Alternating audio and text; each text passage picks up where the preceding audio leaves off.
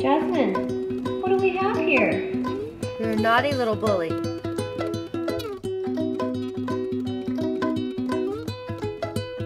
Looking gorgeous. She likes to be held like a baby. She loves to have her flowers. She likes to be girly and be the center of attention. If he was human, he would probably be Richard Simmons. Wherever Chaz is, party's happening. Feels like a pig. She's got the patience of a toddler. Especially when food comes around. Chaz, are you hungry? Oh, they both. They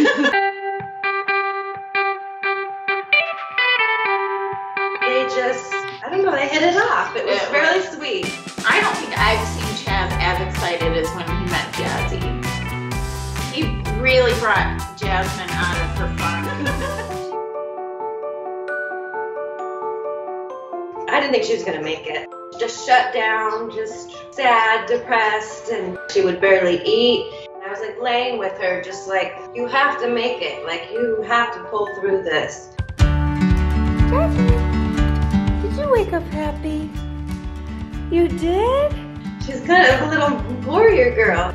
She'd get this little wag and this little sparkle in her eyes, and she's like, oh, she's gonna make it.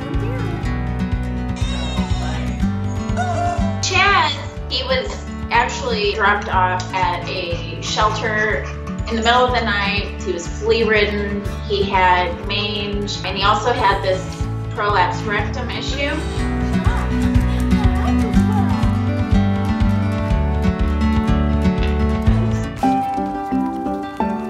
Doesn't matter how long they're apart, as soon as they see each other, it's just instant. We've just done some little adventures with the two of them. Taking them out in public is really cool because they are bully breeds, so they can see, look at these dogs, they're amazing. Being bully breeds alone is hard, but they came from such challenging situations and they've overcome so much. Maybe they realized how bad it used to be for both of them, and now they have it pretty good. Maybe they bonded because of that. Dogs are a lot like people. Sometimes you meet people in your life that change your life. And I think that's sort of what happened with Chaz and Jasmine. They just had that special bond that changes your life. They're just buddies, you know?